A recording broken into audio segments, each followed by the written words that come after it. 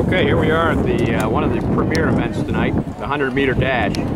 Lane 1, Corey Jones. 2, Deontay Williams. Lane 3, Daniel Gray. Lane 4, Antonio James. Lane 5, Marvin Bracey.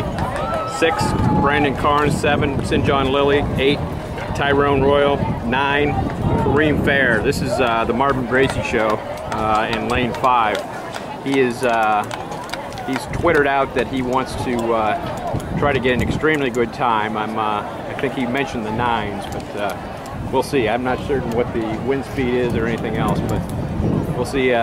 This is his first. He's going to try to double tonight, the 100 and the 2. 2 he's got to go against Armin Hall, but this one he should pretty well have to himself, but we'll see how he does.